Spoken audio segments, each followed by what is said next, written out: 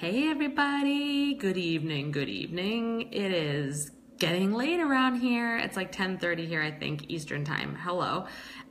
So I said I'm doing this card reveal in my PJs because I don't know why it is, but it seems like when I say that in the title of this live stream, I get more views, and I don't get it because, I mean, the PJs are not anything exciting. You know what I mean? I mean, we all have to have our, soft and silky PJs. I've worn those on here before, but most of the time, they're not that thrilling. So if you're coming on here for the PJs, you're just not going to get the excitement. I'm sorry. But these, these are white cotton, and they say, sleep on them, like good night.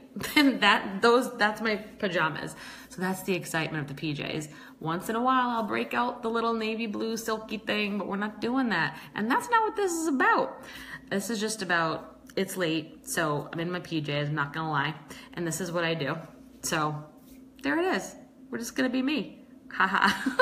Hey everyone, what's up, hey Carrie, I liked your post today. Was it today's post, your live stream? It was real, oh my gosh. Loved what you said, and just putting yourself right out there and sharing your story. That was amazing. So well done, and just blessings on what you're doing. That's awesome. So on your new coaching venture, going to that, that's so needed right now. Okay, so anyways, hello everybody. So here we go. It's a bit late, and so I'm gonna go just be cruising through this.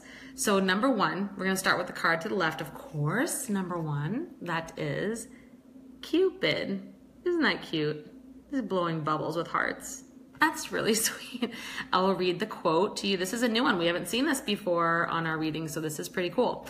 We send great waves of love into your heart and mind, awakening your love for life itself. Your clear decision to accept and enjoy romance has triggered this reawakening. Allow yourself to spontaneously celebrate love in all of its glorious aspects. So who's thinking about love out there? So if you're picking card number one, are you thinking about romance? Because that's what Cupid's all about, right? All about the love. So if you chose that, and just know that the angels are seeing, they know that you have this desire for romance, whether you're trying to bring a new romance into your life or you're trying to rekindle your current relationship. The angels see you and hear you, and they know that's what you're wanting.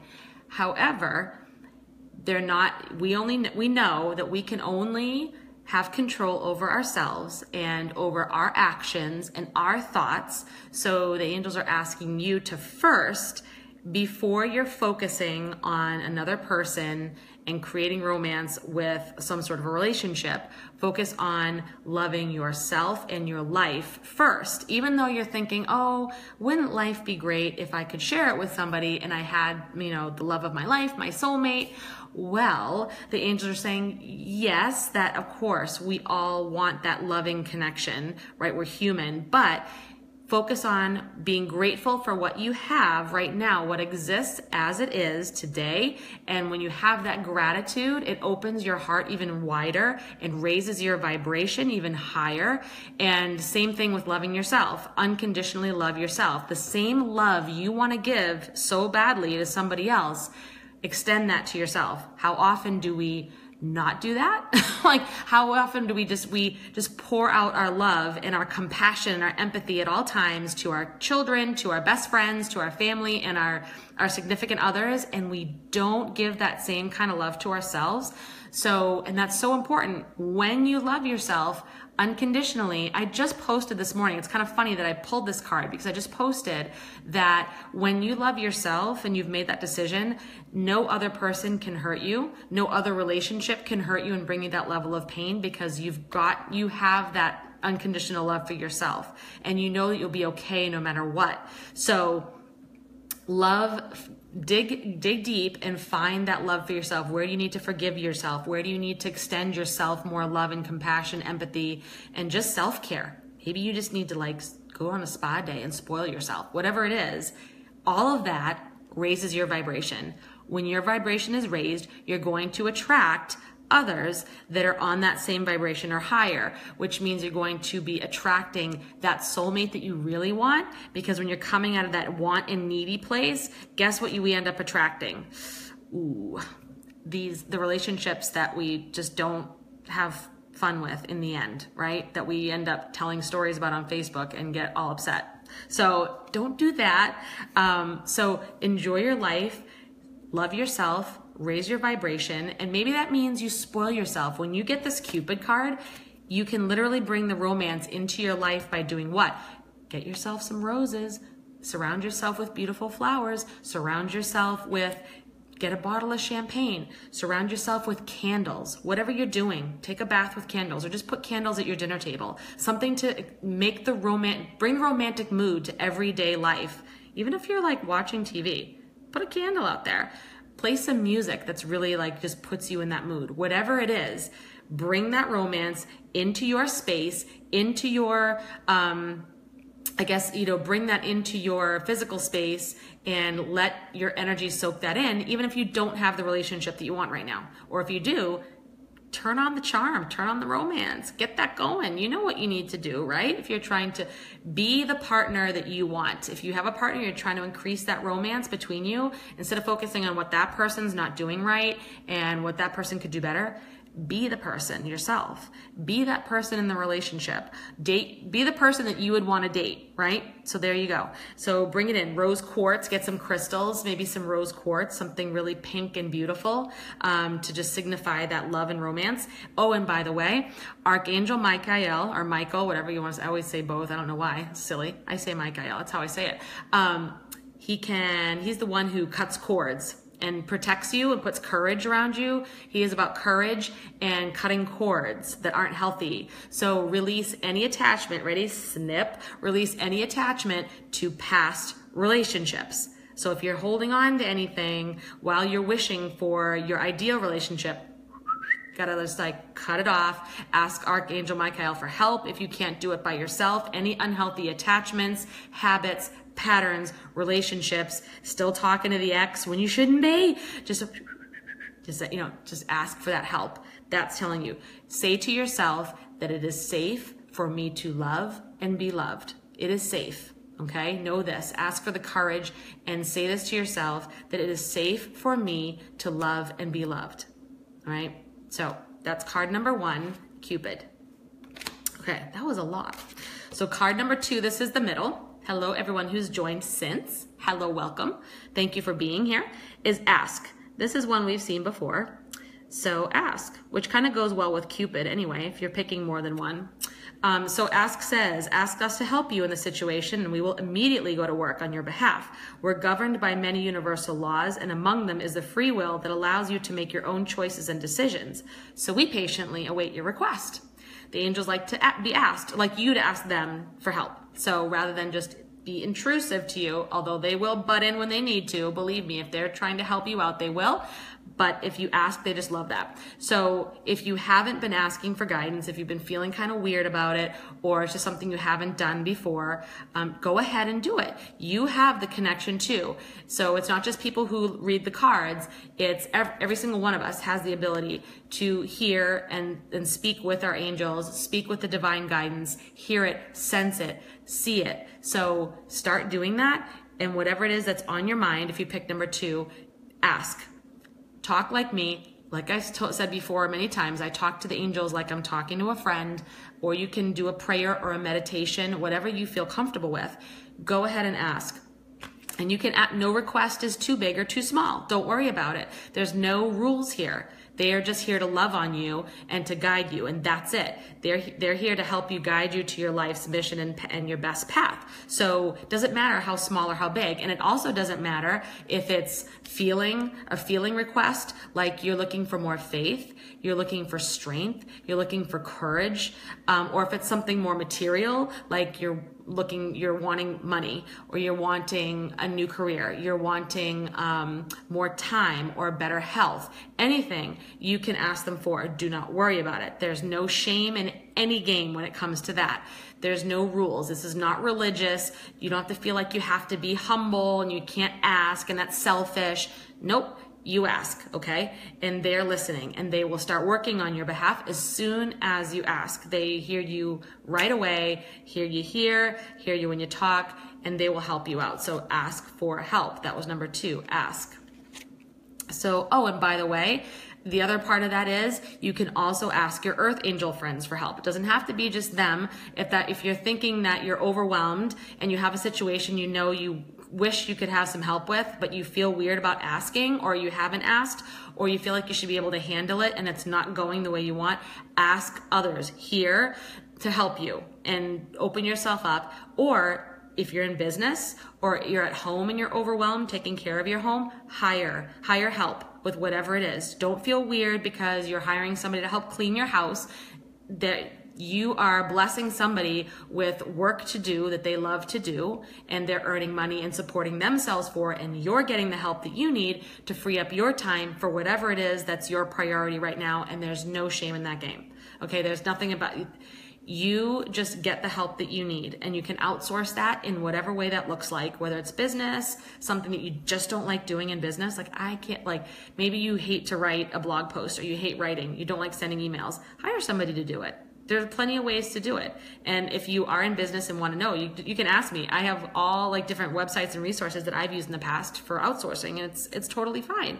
It's okay. You don't have to do everything on your own, and you don't have to be good at everything. So that will just confuse your energy and make it, and you're not going to attract that. Your vibration is going to get lower when you're overwhelmed and you're stuck and your creativity is sapped. So that's not going to raise your vibration. That's what you want. So for success, you want to be up. So you need help. So ask or hire. No problemo. All right. So number 3, this is the card to the right, is focus on service. Love that picture. It's so cool. There's the unicorn. I mean, who doesn't love the unicorn? There we go. So focus on service. And it says your soul desires only to joyfully serve and to swim in a constant stream of bliss. This stream continuously feeds you everything you need. Put your entire focus upon staying in the stream of giving and receiving in every situation and in all that you do.